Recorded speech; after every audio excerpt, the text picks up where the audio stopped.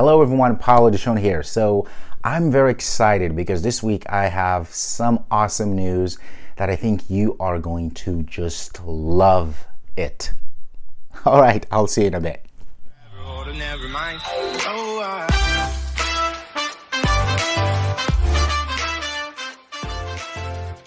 So now I know you were like, okay, Paulo, you gotta tell us, what is the news? Well, the news is Google finally released the beta version of Flutter. Now you may say, okay, what is this Flutter thing? Well, Flutter is an awesome framework that allows us developers to build applications for Android and for iOS. But the cool thing is we only use one language. So for years, developers have been struggling trying to build applications for both platforms, iOS and Android. So as you know, if you're an Android developer, well, you learn Java or Kotlin and build Android apps.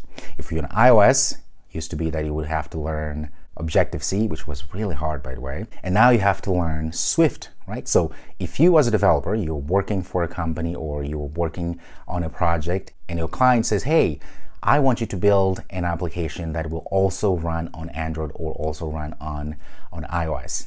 So what would you do, right? You would have to learn iOS development and also learn Android development. Although it's possible, it's really cumbersome as a developer. And believe me when I say this, I've been there, it's not fun, right? It's a lot of work, you have to know a lot of things, right? But now with Flutter, which is this awesome framework, we can write applications that will natively, this is very important, natively run on both iOS and Android.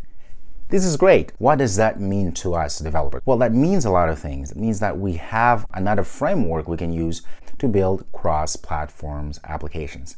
Now, this does not mean, and I repeat that this does not mean that Java or Kotlin or Swift, those languages are going away. That's not the idea, right? It just means that we have other tools available to us to build scalable cross-platform applications. It's really good news. And on top of that, the beauty here is traditionally to create cross-platforms applications, you would have to have a framework, right?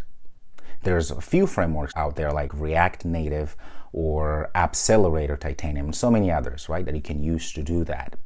But most of those, you have to rely on JavaScript and certain engines that come with JavaScript in order to build those applications that are truly native. Okay, but the beauty here is that with this new language, also by Google, called Dart, we don't have to worry about any of those worries we have by using the JavaScript-based frameworks.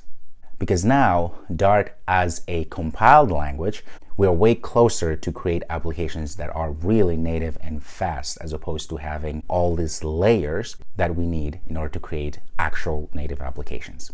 Now, if this is not making a lot of sense, do not worry, because guess what? Another news, folks. What I've been doing actually for the past week and a half when I got the news, in fact, I actually got news from one of the students about this new framework.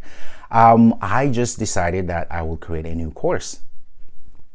Yes, a new course is coming up where I will teach you the Dart language, which is the language used in the framework, the Flutter framework.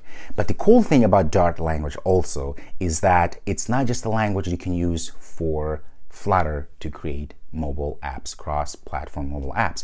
You can also use the Dart to create web applications, to create backend services, to create APIs, to create all those different types of applications. So if you learn Dart, this is the cool part. It's not just for Flutter.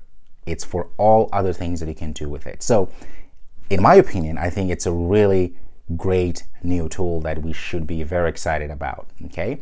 And as a developer, it's always important for you to be hungry, to want to learn new things, because new programming languages, new frameworks are going to pop up, and we have to position ourselves so that we are able to learn things a little bit faster and start really being involved. Okay, so going back to the awesome news, like I said, I'm actually creating this new course, and I'll teach you Dart, and then of course teach you how to build iOS and Android applications using the Flutter framework.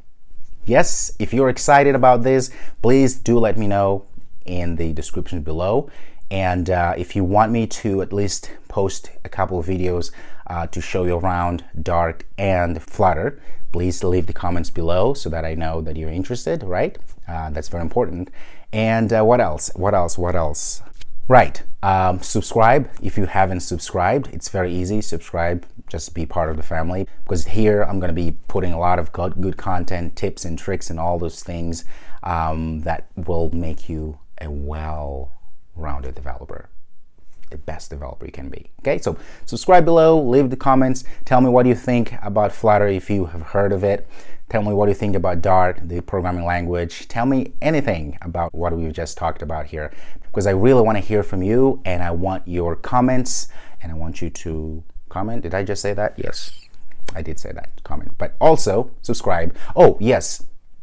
Also, just tap on that reminder or notification thing. That way, every time I post something, you are notified, so you don't miss anything. Who would want to miss this awesomeness here? All right, folks, thank you so much. I'll see you next time. Bye.